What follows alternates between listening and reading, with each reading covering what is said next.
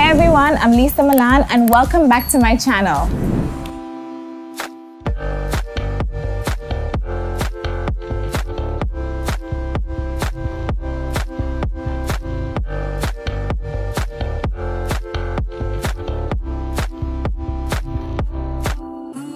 I'm really excited today, guys, because I managed to drag my better half with me today. He doesn't like this type of stuff, so I had to do a lot of bribing, but he's here and we're gonna answer some of your questions.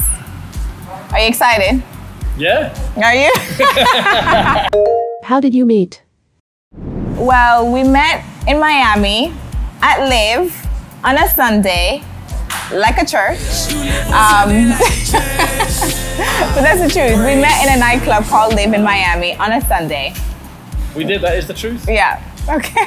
Well done, babe. Was it love at first sight? No. But we do love each other. We love each other for bits now, but it wasn't love at first sight. Does No. that exist? Is that a real thing? I don't know if love at first sight is a real thing. It's lust at first sight. I like that. Lust at first sight. Lust in Live. Lust in Live. Who said I love you first? Oh my God, it's almost 10 years ago. I can't remember. I think you said I love you first. Nah, definitely you. Really? Yeah, it sounds more like me. Yeah. Maybe I did, but is that bad that we don't remember? I think girls usually remember these things and I don't remember. But I'm gonna say me. Yeah, I'm gonna say me. What do you love most about each other? What do you love most about me? There's a huge long list of things that I love about you, but the main things are you're an amazing mum, you're an amazing wife, you're beautiful, you're classy, Aww. You're loyal, you're funny, you're my best friend. Thank you. That's a good list for today. That's a good list for today. Okay, what do I love most about you? I know for sure. I love that you're such a great dad. You are the best father in the world. I mean, for somebody like me, I didn't really grow up with my dad, and one thing that I really, really wanted for my children is to have an amazing dad, and you've surpassed every single expectation and beyond. Oh, thank you. And you're a great husband. And you're kind, you're sweet. Everyone who knows him loves him. I mean, literally, in his office building, down to the janitors, everybody, you treat everybody equally, and you're such a good human being. Thank you. And I think that's what I love most about you. Okay, deal, I'll do another episode with you.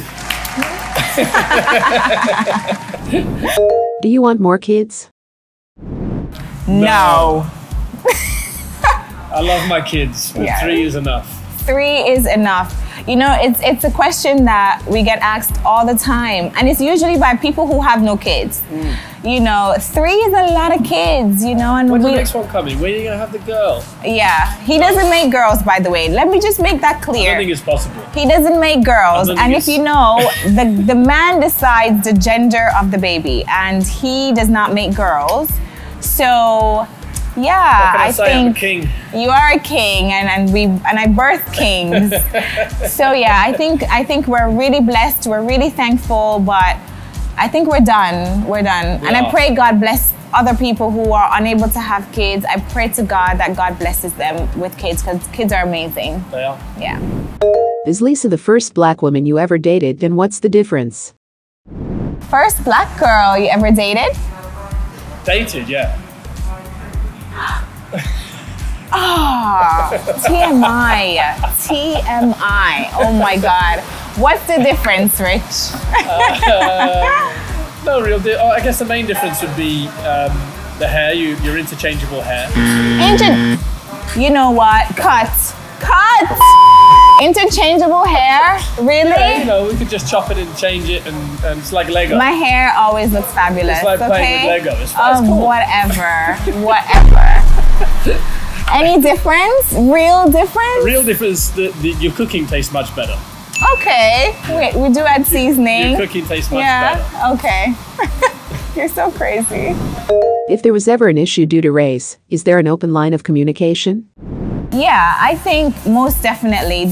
I don't think an issue per se within our relationship, within our marriage, or our families, thank God, because I know some people in interracial relationships sometimes the families get involved and there's problems, but we're really fortunate that there's no race issue within our marriage.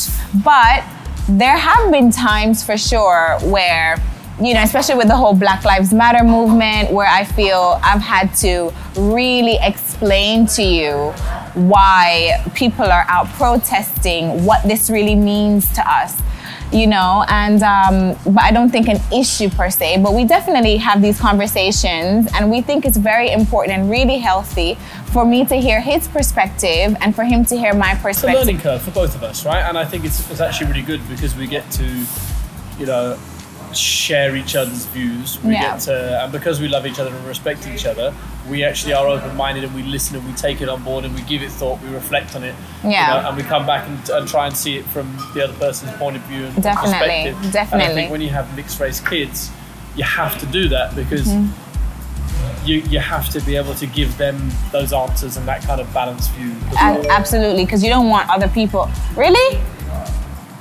Sorry. Did you just take your phone in the middle of my thing? Oh my God. It might be money, babe. Okay. Well, that's your answer, guys. Did you watch College Hill? Did you watch College Hill? College Hill, yeah, I did. You're plastic, you're plastic, you're plastic, you're plastic, you're plastic.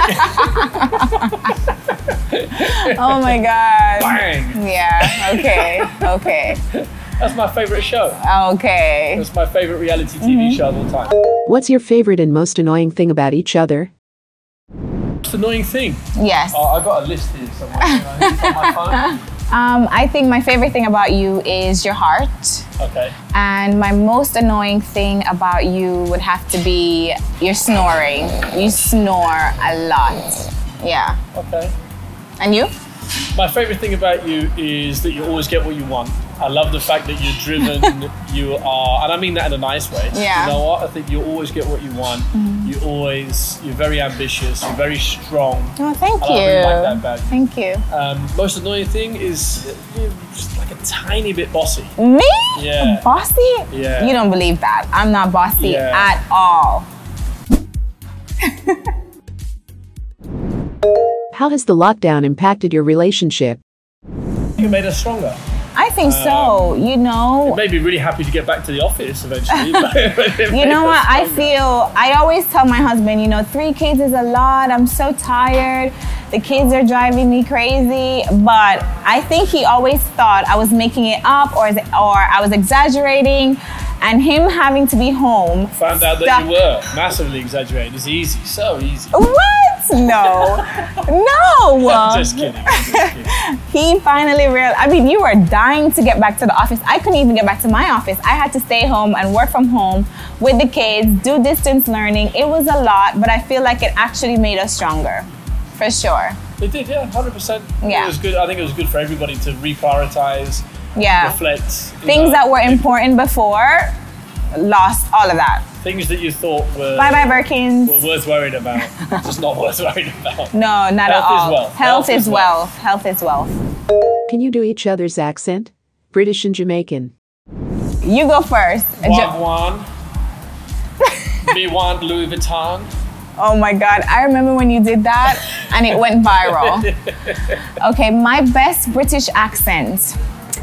I'm from London, England, and in it.